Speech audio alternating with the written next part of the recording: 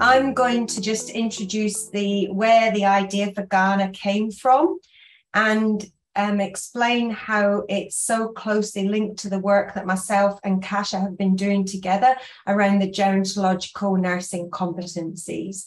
So when I came to Australia about 16 years ago, there was a group called Geri Action, and Rhonda Ney and Barbara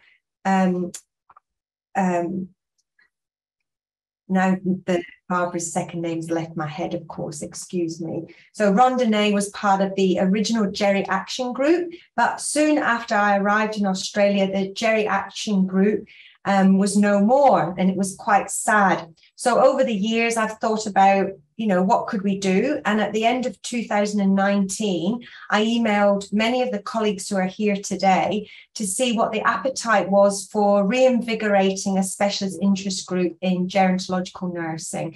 And everyone you speak to is surprised that there isn't such an organisation, and the level of commitment to create one was high enough for us to embark on this journey. And I met Lynn Day and Hazel Butcher, who are on our executive team. They were also on that similar journey. And then when we were awarded the tender to deliver the gerontological nursing competencies across Australia with University of Canberra, with Karen Strickland, Tracy, Maroney and Kasia, we realised that we had enough momentum to kickstart this initiative and truly create a gerontological nursing association for us in Australia. So how do you find out more about GANA? We have registered GANA as an organisation, and we have hosted the web page for GANA within the Adhere website, which is the research group that provides the Gerontological Nursing Competencies Programme. So this is the Adhere website, and this is the GANA website, the web page. So we will build on this as we progress and expand GANA. You can have a look at the GANA. It's who we are, our vision statement, our mission, our executive board members. Down the bottom here already we have some specialist interest groups. We've got our ambassadors, and you can go and shop and become a GANA member. And many of you have already become GANA members. And in the presentation today, Kasia is going to be working through how we're going to achieve our mission. And you can see our first mission is to incorporate the wisdom of the First Nation Australians to ensure that this helps us build what we want to achieve with GANA. So you can have a quick look at that. And then we'll test, since I'm feeling lucky, I'm going to test the shop. Here we go. So you go to the shop, and when you scroll down here, you'll be able to see the two options for GANA membership. So underpinning our motivation for creating GANA is to make it possible for there to be clear career pathways in gerontological nursing. In the acute care setting, there are more easy, straightforward ways to create your career. In aged care, there are possible avenues for you to have your career, but you have to work quite hard to create those opportunities. And you have to be, really diligent at taking up opportunities. It's not straightforward in aged care. We also want to ensure that AINs and enrolled nurses and student Bachelor of Nursing degree students feel welcome to join GANA. We know that many of the leaders in aged care actually started their careers as AINs or enrolled nurses. We also want to ensure that enrolled nurses and AINs can see that there is a career for them. Not everybody will move up this career ladder, but we want to make sure that people are aware of the opportunities.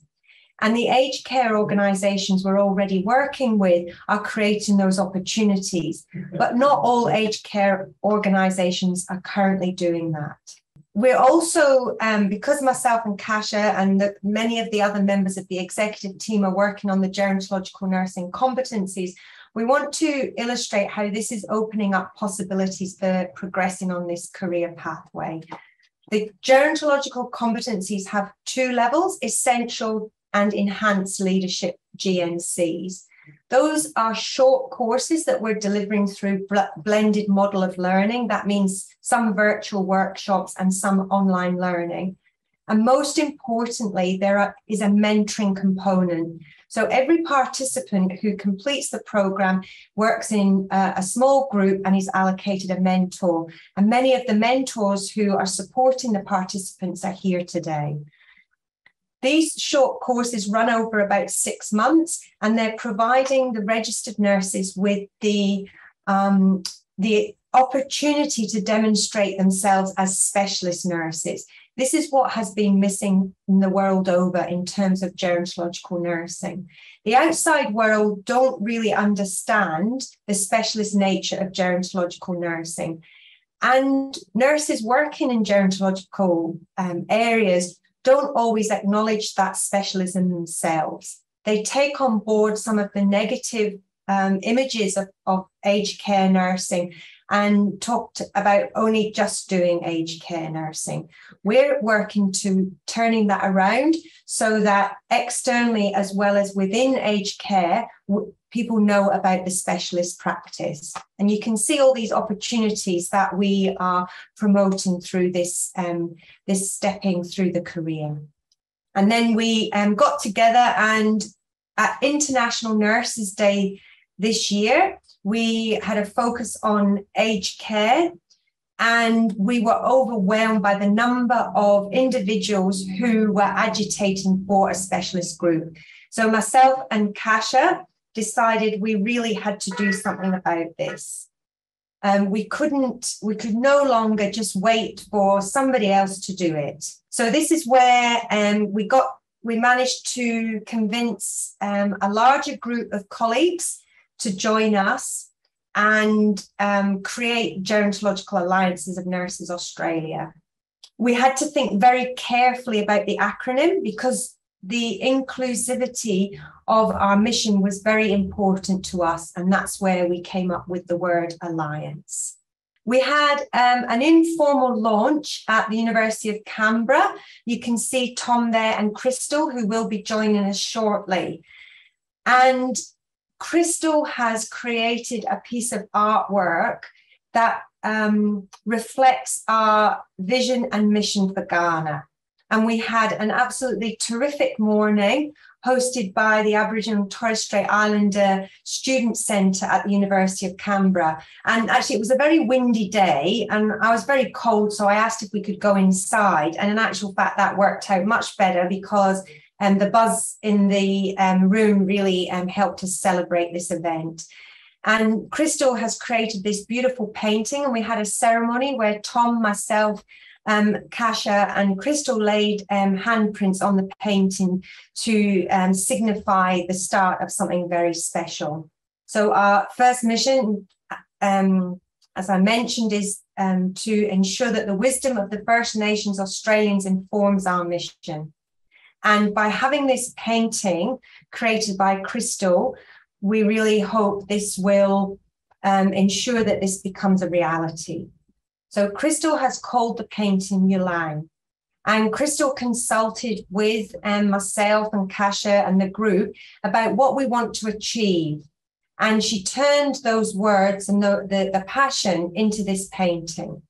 Yulang is the Wiradjuri word for ripple. And these are Crystal's words. Unfortunately, she's actually on a shift just now. She's going to join us shortly.